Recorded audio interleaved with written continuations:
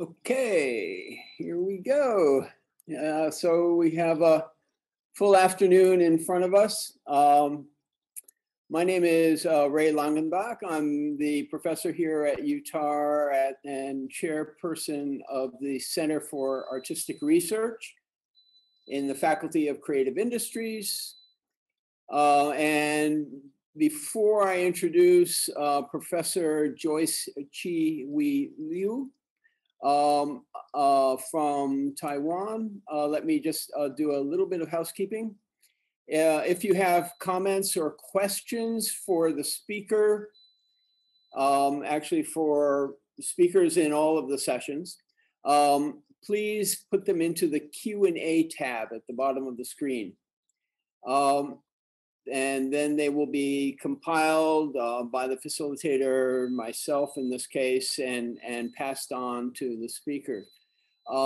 Alternatively, if you wish to directly speak with the speaker or me, or if you wish to voice your comments or questions, just raise your hand in the Zoom and hopefully I'll see you and then you'll have a chance to speak directly. It makes it a bit more lively than the very staid passing the questions through the facilitator process. So that said, the talk will go for 35 minutes approximately, and then be followed by Q&A. So Professor Joyce Liu, thank you for coming. We welcome you here. She has a truly awesome biography and curriculum vitae, and I will just mention a few things from it to introduce her, but you can find a lot of her details online on the internet. She is a chair professor of critical theory, comparative literature, visual studies, and cultural studies at the Institute of Social Research and Cultural Studies in National Chiao Tung University in Taipei. She is also the director of the International Graduate Institute of Inter-Asia Cultural Studies University System of Taiwan, which is a network of several research universities.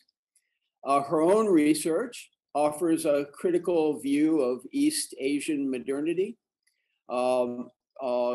Chinese political thought in the 20th century, biopolitics, border politics, unequal citizenship, civic exclusion, and internal coloniality. And today she's going to be talking about one of the topics dear to my heart, which is alternative theater, the theater of the people in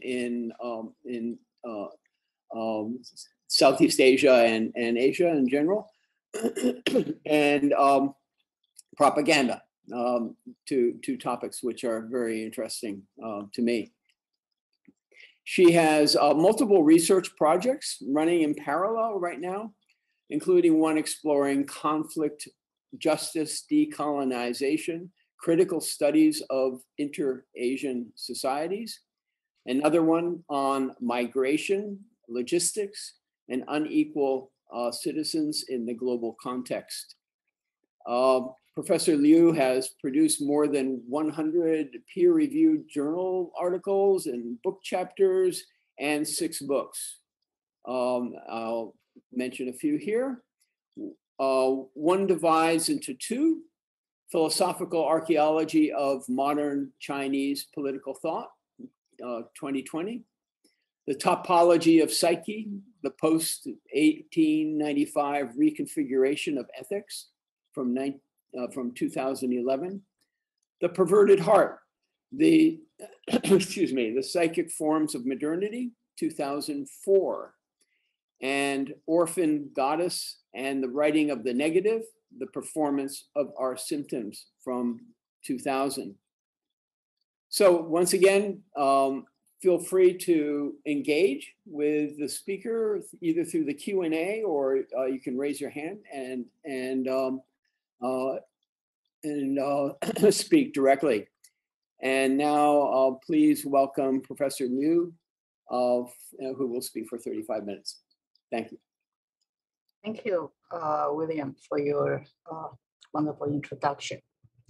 Also, thank you and the team for inviting me to be here. This is such an interesting, remarkable event. I have another concurrent, ongoing series of webinars this week, so I cannot attend more than I wish. But I'm glad I'm here. So,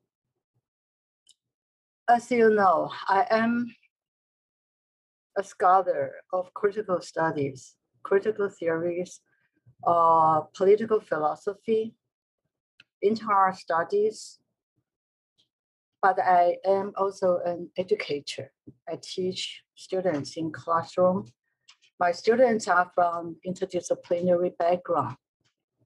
And for example, history, literature, arts, performance, and anthropology, sociology, and so on, international relations too. And they are from different backgrounds, different countries. We are now having more and more students from Southeast Asia, Vietnam, Thailand, Malaysia, Indonesia, Philippines, and South Asia, India. But we also have students from Africa, Eastern Europe, and also, of course, Italy, Spain, and Belgium, and so on. In my class, I would encourage my students, because in the future, they either ended up as scholars or as other cultural activities leaders. Some of them became curators in museums. Some of them made photographs or videos or documentaries, and or independent journalists.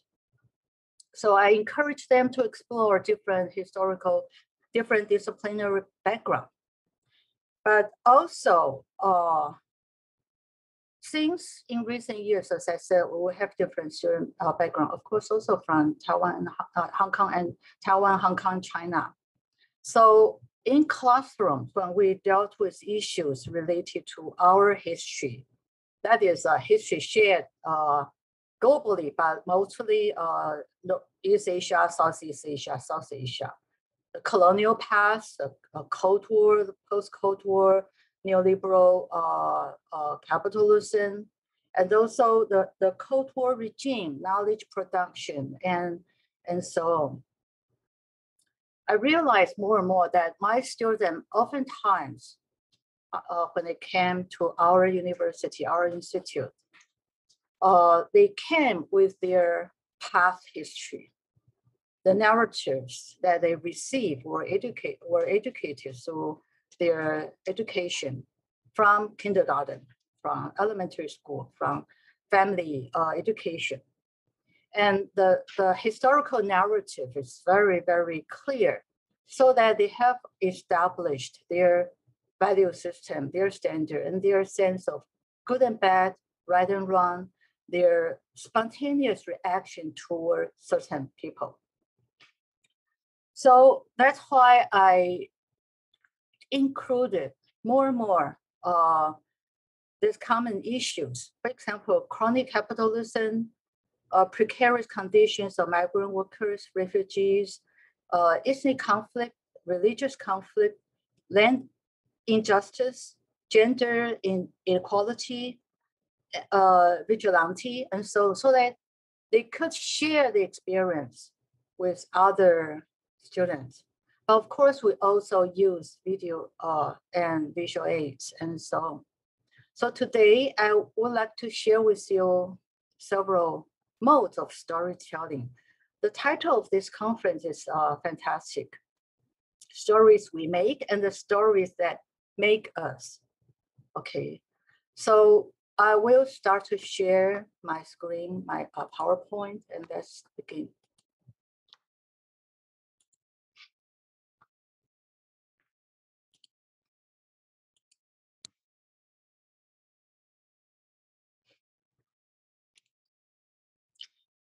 I will start I don't know whether you are familiar with it. I thought you should.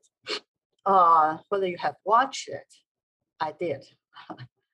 And many students from Indonesia did. Okay. So let's start with this to see one form of storytelling.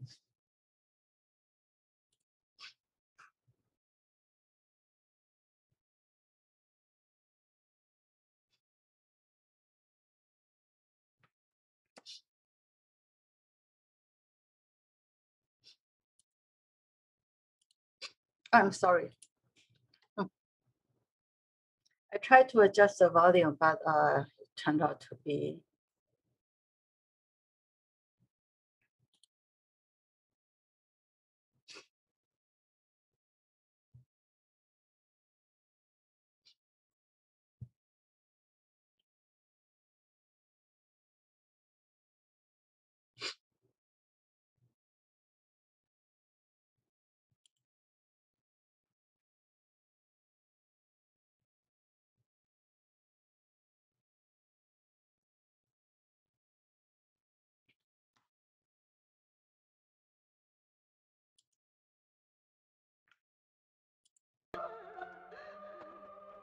Catherine.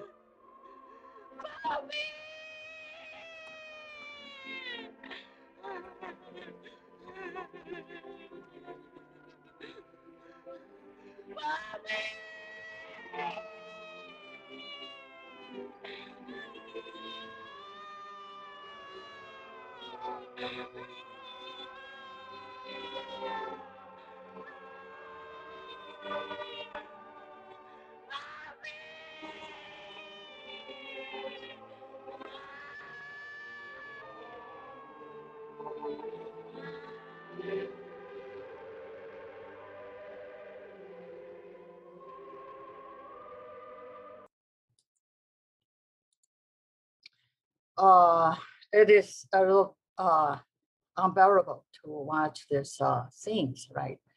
And hear the music. The music from Mozart Requiem goes along with the scene in which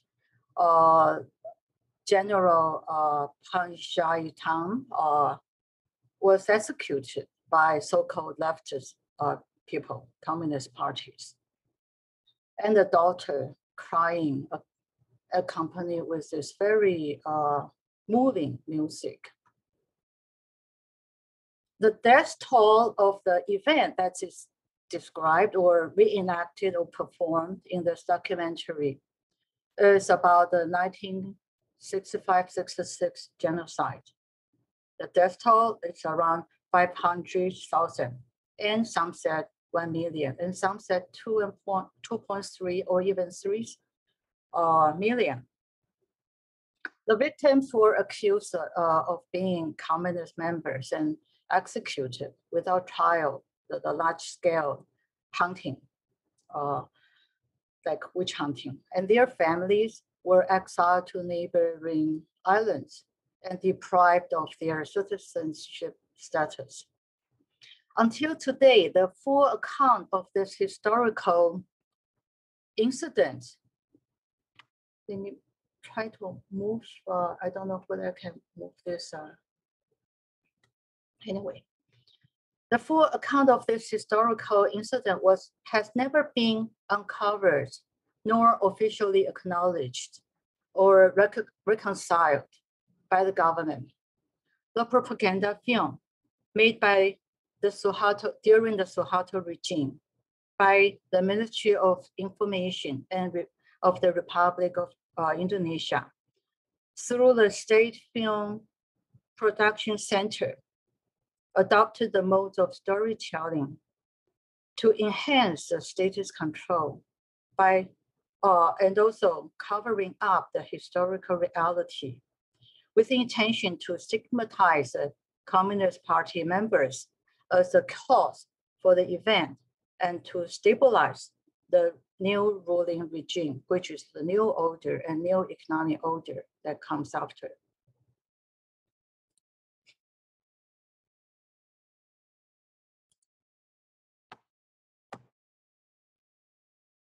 The most I'm sorry, there are bugs popping up from my screen.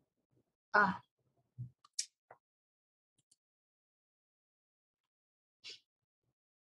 don't know whether that's blocking the view. Anyway, this film is the most broadcast and most watched Indonesian film of all time, according to some record. All television stations are required to broadcast a film until 1998. And students are compelled or requested to view the film together since from their elementary school. A survey done in 1987 by Temple, their journal, 97% of the students in the survey had seen the film. 87% of them had seen it more than one time. And in another survey done in 1984-85, that shows that the survey for the threat for Indonesia, and the highest one is the resurrection of Communist Party, far higher than the problem of corruption, which we know that is notoriously known, okay, till today. The lasting effect of the new order is to fixate the division of pribumi or non-pribumi, prioritize indigenous population, and to form an Islam state and to institutionalize the ethnically structured model of citizenship, as well as institutional discrimination that's shared by the population. So till today, maybe not today, but maybe 5-6 years ago, in the documentary shown by Joshua Oppenheimer, he let us know that the teachers in the classroom are still teaching the intimidating lessons of the communists in classrooms. He said, communists don't believe in God. They slice the generals' faces with razor blade. To change the political system, they also want to change the political system. So they have no religion, they are evil. And what do? We shall thank the heroes who help us to get rid of the communists and to save our democracy.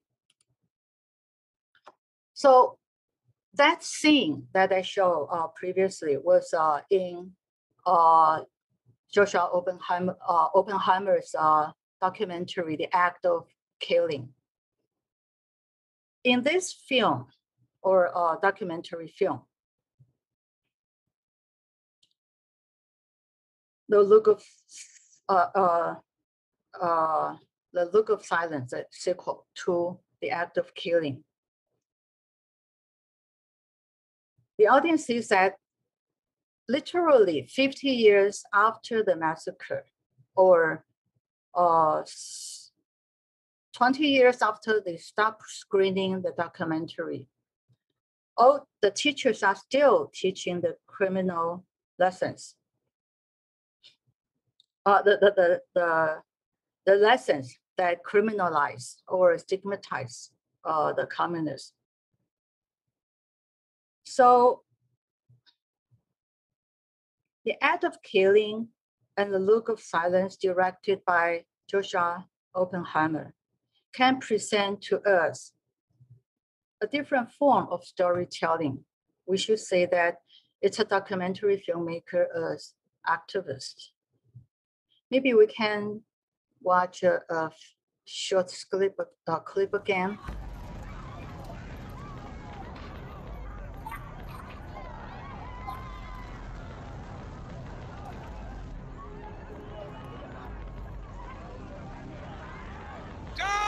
Cut.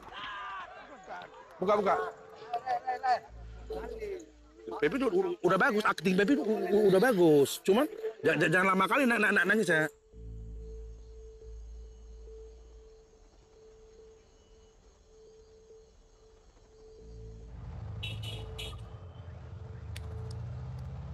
Petong 5, inilah di tempatnya di. Aku bilang itu darah, kantor darah. Jadi double perasaan. Ini antara ganjang Cina sama ganjang mertua. Tikam juga. Karena Cina juga. Anwar Kongo bersama teman-temannya mengembangkan suatu sistem baru yang lebih efisien dalam menumpas komunis, yaitu sebuah sistem yang manusiawi, kurang sadis, dan juga tidak menggunakan kekerasan berlebihan. Tapi ada juga langsung disikat habis saja ya Pak, nggak usah disiksa dulu.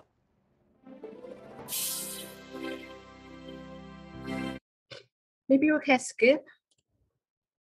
So Oppenheimer invited Anwar Congo, an executioner or the murderer in the massacre, to help him act out in the production of his documentary to reenact the way Anwar, executed his victims. This scenes of reenactment created multiple perspectives from both the victimizers and the victim. The horrific details of what these murderers did in the past are narrated, reenacted with vivid setting, physical actions, and presenting a series of visual impacts. The audience re-experienced the dire fact of the cruelty of the event and was traumatized again. The testimonies presented by the victimizers further challenged the fictionality of the government's official narrative.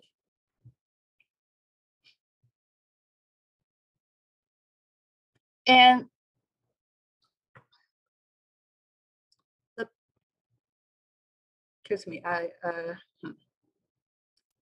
we see that in the sequel, Look of Silence, sequel to the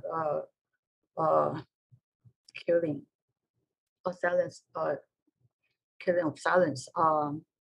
This eyeglasses is fantastic, tremendous skill to metaphorically show both that the eyesight needs to be readjusted because the entire society share the blindness and disavowal of the people who have really denied the historical truth. So the politics of denial, politics of this disavowal is prevailing in the society. So these murderers, they live in peace of mind. They say that the proof is we murdered people and were never punished. I've never felt guilty, never been depressed, never had nightmares. So this is the word of impunity and denial. And from the interviewees, we also see that all these people are still in power. They said, under the dictatorship, when everything is tense, you can't imagine what would have happened. The other person even threatened and said that the mass killing were the spontaneous action of the people. Do you want to repeat it again? It can happen, okay, anytime, sooner or later.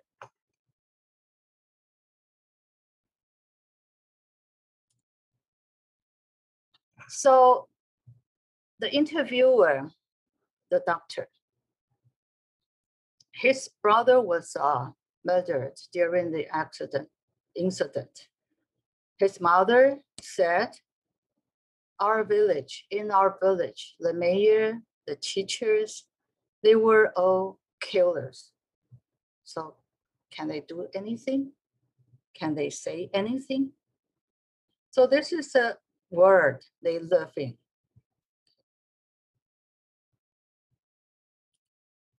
when we step back and think these 3 different documentaries or 2 types, we notice that even though they are stories in the past, they are documentaries of the present. All 3 documentaries are documentaries of the ongoing state of mind, institution, and attitude and mentality and so on. These films are inscribed with the voices of the present, the status regime, the institution, the mentality of the producer and the directors, to let their stories be heard and to be impressed. The difference between this official governmental propaganda and Oppenheimer's documentaries are: the former presented a mono-perspectival narrative. The latter, however, allowed diverse perspectives to tell their stories from the subjective position. This is just a very simple distinction. A lot more could be discussed and said. But concerning this later kind, diverse positions surface to the foreground and re-embody the conflicting lived experience still existing in the present time. Because of the time limit, I need to just move on to show different kinds of storytelling and those of voices and from below people theater.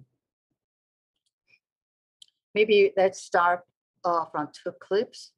是串联了东北亚、东南亚、台湾、香港、中国各地不同的剧场工作者，如何在过去这30年来，他们努力的去寻找需要被表达和一起工作的民众的声音。那实际上民众是不一致的，在不同的时间点、不同的社会、不同的体制之下，会有那些无法发声的民众。我们说的 people， 它就是 the people， 可是它不是这个精英的 people， 它不是被国家所定义的 people， 它是这些无法发言的在体制之下的老百姓。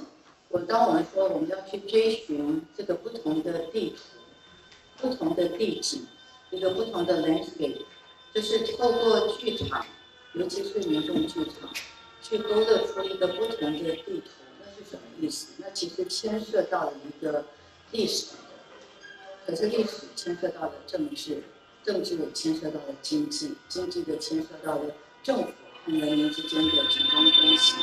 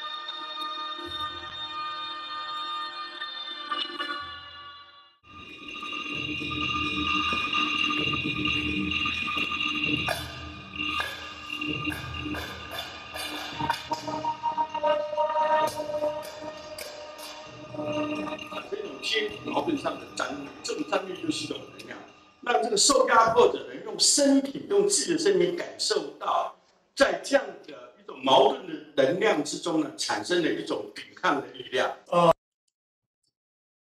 Okay,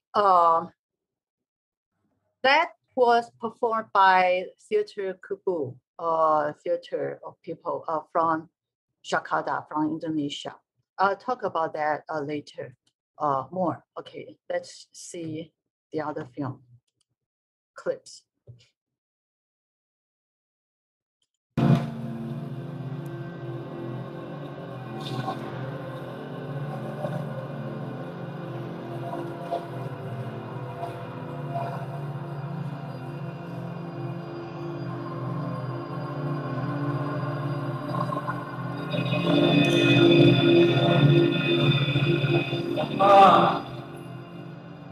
내가 말한 거 꼭 들어주실 거지요?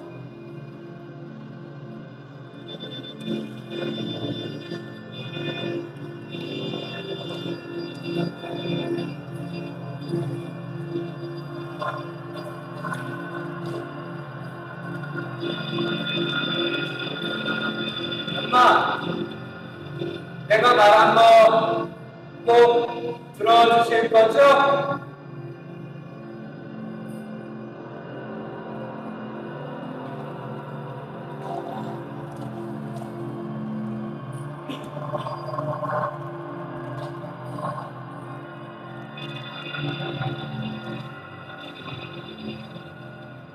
엄마, 내가 말한 거 꼭 들어주실 거죠? I don't really have time to finish the clip that I wanted to, but this people's theater or theater of the oppressed actually was very widespread in the 20th century under the influence of Augusto Boal and from Latin America. But in the past 3 decades, starting from 1980s, East Asia and Southeast Asia also had a booming of this people theater. According to Roland, he said early in 1903 that state belongs to history, but the people belongs to the present. So 3 years ago, our center curated one event that is where the people are, there we shall follow. Okay, that is, we invited theatrical groups from Hong Kong, China, Japan, Korea, Thailand, Singapore, Malaysia, India, Indonesia to our institute. And actually those are initiated by students. We have different students from different countries. So they collect all the materials and they made a map, visual map of the group. And also they help us to invite the important representative theatrical groups from different countries, mostly from their own home country. So we talked about historical past of the people theater and remapping into Asian historical context of that theatrical history, regional solidarity, local practice. We discussed there's translocal practices and exchange in Singapore, Malaysia, Indonesia, and also labor issue from mainland China, and also Hong Kong and Japan, Korea.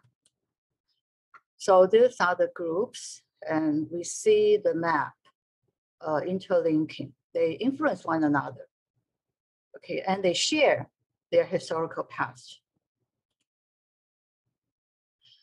So this theater kubu in the scene you saw is that this is very interesting, very important. I actually appreciate them very much. Is that they organized and mobilized teenagers from their village.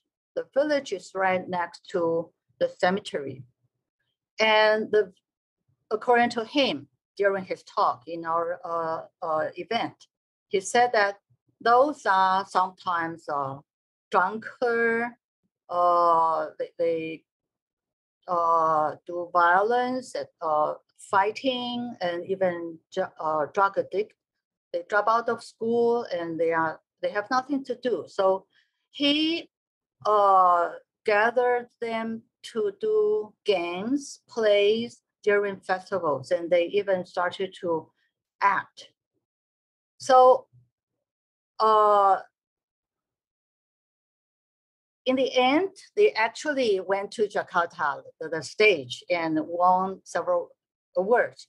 But Ding Dong, the director, said that he gave up this original planning to use existing script. They want this actresses to enact the problems they encounter in their daily life. And also they use improvisation. They use materials from their immediate environment, like nets, bamboo sticks, metal storage drums, and so on. So that, and also they use their daily life language and idiom so that their community, their neighbors can see what they are trying to convey. So in this scene, we see that it is actually a critique of the injustice, the land deprivation, and also the decision made in the parliament, and also this rolling table to and fro shows the futility of their attempt to protest. So the other play is about the flood in Java, because of the very weak, impotent government and weak infrastructure, so that there are oftentimes a lack of electricity, lack of internet information, lack of water even. Okay, so Ding Dong said, as a reflection of history that moves through every era, chronically contextual according to the history of the times of Indonesian society and political conditions. So tracing possibilities will make, they use different objects to enable them to tell the story so that people know what's wrong. The other theater from South Korea, the director originally were among the labor union. They also have labor union theater. In South Korea in 1980s, this activist movement from different corners are very, very strong, and they have close affiliation from one group to the other. But in late 1990s, neoliberalist computational market and so on. So their original theater changed their nature. So this director started to collaborate with international art directors. One of them is Wang Moling from Taiwan. And the short clip you saw just now was about a young worker who protested in early 1970, okay, who protested the labor right that is so totally inhuman. So he actually committed suicide by burning himself, but holding the book of labor right. He became a legend. And in 2011 or 18, 2000, anyway, in our event, they performed the moment when, after the death, after the event, the mother was trying to think back how his son said goodbye to him. And the remorse, the regret, but also the understanding of the necessity of her son's action is so clear in her physical language, physical gesture. Other stories they perform the North Korean defectors. Okay, also directed by Wang Moling. So now let's move on to maybe the final few pages. Sorry to interrupt, about 5 more minutes. Okay, yeah, I can finish that. So the essential thing I really want to say today is not the different forms of storytelling, but what do we tell? How do we tell? How do we not to repeat the same story that we were told? And how do we deal with our contemporary conditions and dilemma or difficulties? Well, as I said, we are still facing internal colonialism. Coloniality is not just a question of military occupation or political domination during a special period. It indicates a matrix of uneven power relation through which some parts of the people in the same society are exploited, excluded, and cannot enjoy equal opportunities to actualize their capacities. The hierarchy of power relation is reinforced through political, juridical, economic, cultural infrastructures, discursively and legally, depriving people of equal and autonomous participation. So what deserves our attention is that such colonial power structure not only exists in the colonial period, but also in our society through, as I said, the institutional and discursive forms. Coloniality in the inter-Asian context is particularly interesting and alarming. That is, the citizenship concept adopted during the colonial period is regenerated after the colonial period. So-called citizenship becomes a politics of exclusion. The prioritization of ethnic group and other people are non-indigenous, that's only one kind. Okay, there are different kinds of hierarchization and stratification. So the paradox actually today we see, okay, reaches its extreme form in the cases of migrant workers and refugees. Migrant workers from neighboring countries, migrant workers who originally share the same tradition, maybe the same kingdom or dynasty, okay, of different period. But now they become the underclass, okay, and become dispensable, just pure labor to be utilized. So when we talk about storytelling as artistic intervention and cultural critique, we are talking about the fact that everyone grow up in an environment with all the numerous texts of the same storytelling technique, same morals. Okay. Naturally, they will share the same ideology and adopt the same pattern of behavior. The sense of self-righteousness and justification of exclusive discrimination arise from their fundamental cultivation and often act out spontaneously. It cannot, but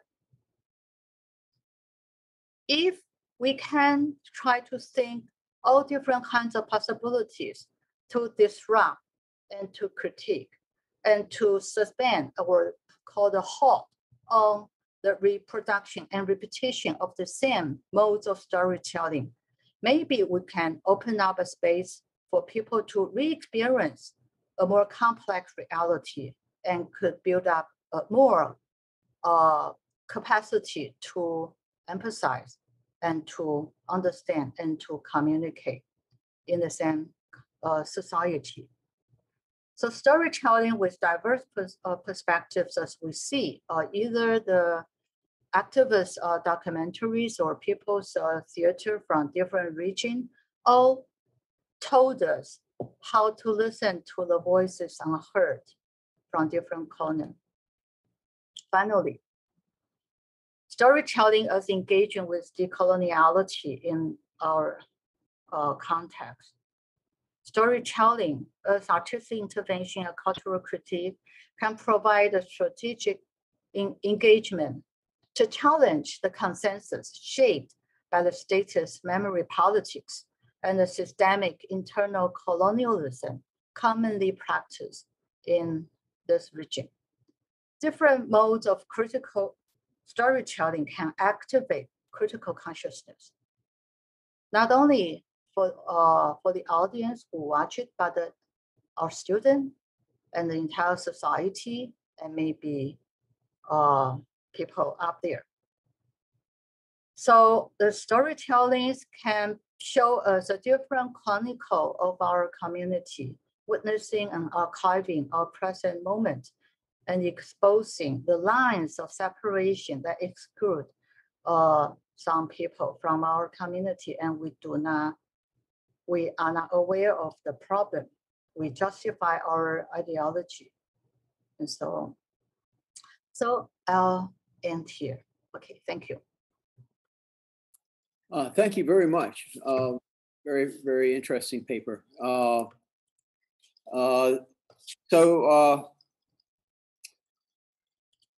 are no questions yet that I see in the Q&A.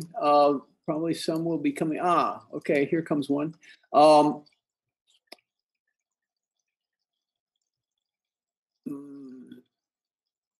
Okay, yeah, Victor Chen is asking, may I ask what are some of the possible perspectives or approaches that we could take in reclaiming our narratives or decolonize the colonized, both academically and artistically? Excellent question. To decolonize, not only the colonizer, but the colonized. That is a key issue, because the colonized will reproduce the same structure, the same coloniality. Either they mimic the colonizer and practice their position, their role, or they are convinced that they are not good. Okay, they are born to be in this position and they don't transgress. So that is a problem. So as I said, but to reclaim the narrative, there's not only one thing. We are facing land pollution, environmental pollution, construction that's depriving our home space, our neighborhood. We are also facing joblessness. Why, for example, in Indonesia, but the same for other places. So there's chronic capitalism and also the huge wealth, property owned by only a very few percentage of the population. Why cannot that fact be more transparent, and why cannot? But it requires efforts and critical self-awareness and consciousness from all corners, from different groups, feminist group, from the minors, from Asian minority, from all kinds. So I think there's no one solution, but just to bring people's self-awareness.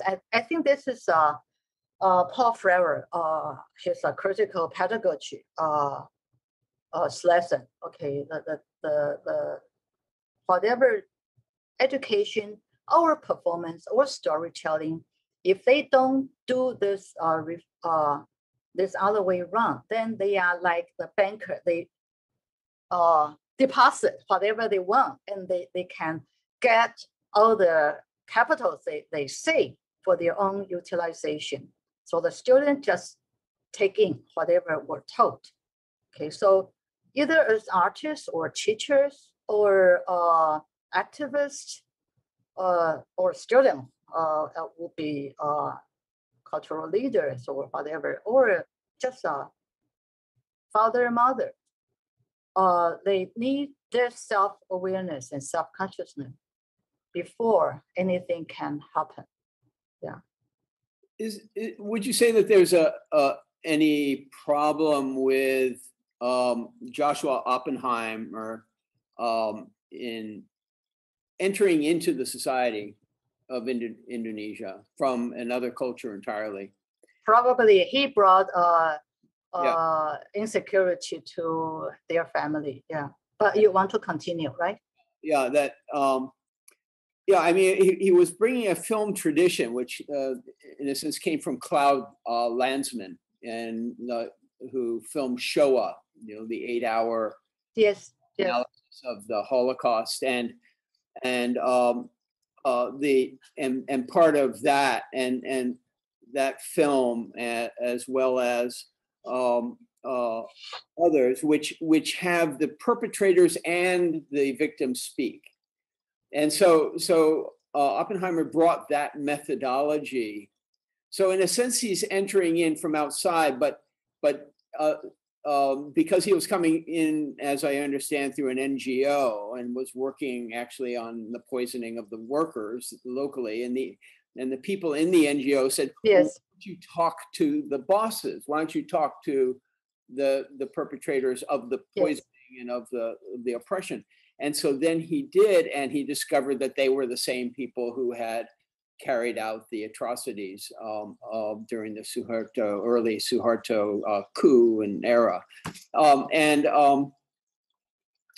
So he's coming from outside, but he's using an inside methodology, which is very, very interesting. So there is you're saying on the one hand that stories can be a form of propaganda, but they can also be a form of counter propaganda.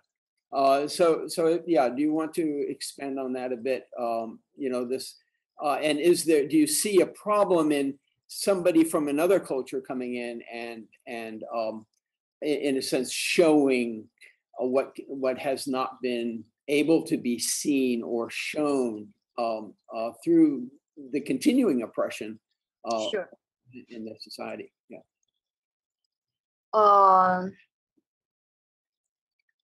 Sometimes it's always there's also even an ethical issue, right? Confronting this victimizer and having them gone through this process and so on. But sometimes that risk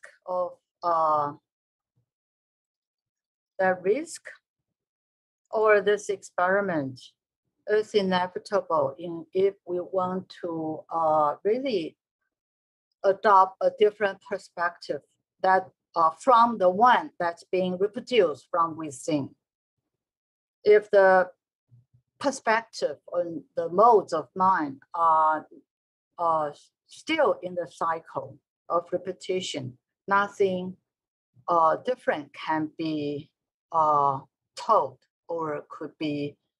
Of course, there are different documentaries on this 1965 event from local event, but Joshua Oppenheimer's 2 documentaries actually started that trend and started and really call people's attention to this politics of immunity and also politics of denial.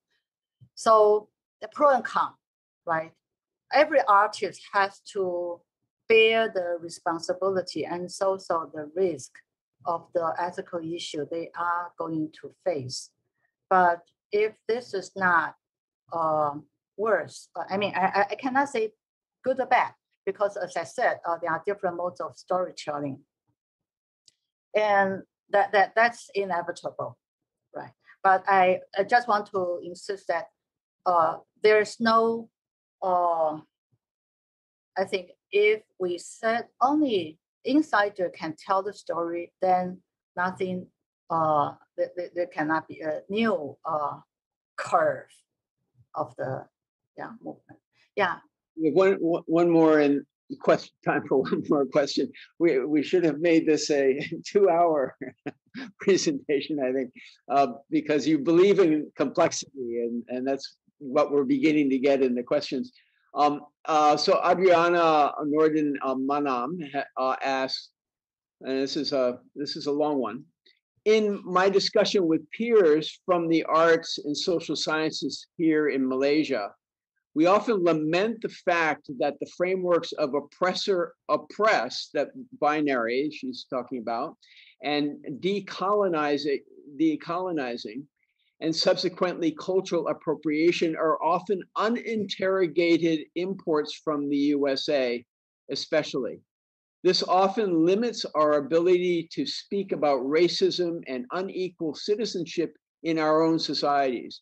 May I ask any advice you have for storytellers from our part of the world to sharpen the way we reflect on these topics as part of our craft?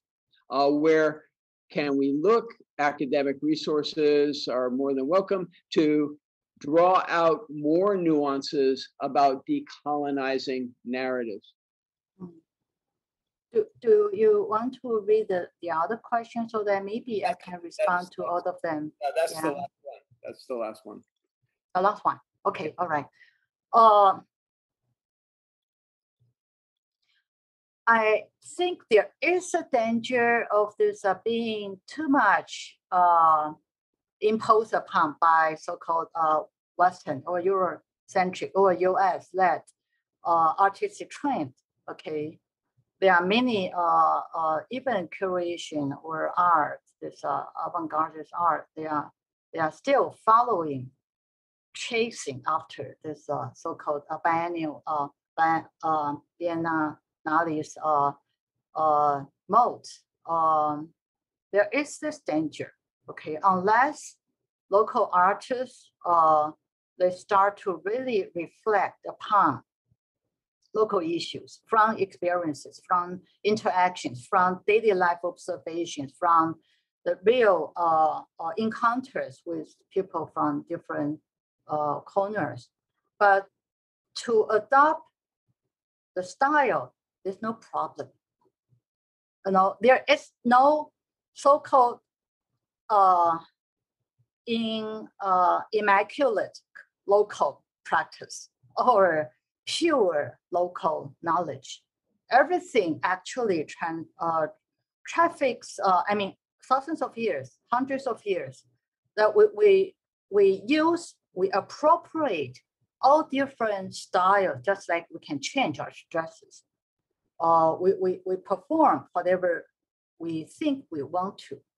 But that is still very simple. In terms of artistic endeavor or intervention, we can use whatever language. We can use African music, drumming. We can use jazz. We can use very traditional Indonesian, Malaysian, or even Chinese style. But the story we tell will be different, right? So if we are afraid of the outside influence, then we actually deprive ourselves the wealth of language, the wealth of possibilities. So, but to be self-reflective actually is the first step of decolonization. Decolonization starts from within, and the internal colonialism is a real issue. We cannot find any excuse and cannot blame the former colonizer or this US and so on. There's no way to really confront our current reality. Yeah. I'm afraid we don't have time for the next talk is going to come right on the heels of this one. Thank you so much for sharing your knowledge and this information. And thank you to the audience for attending and your good questions. Thank you.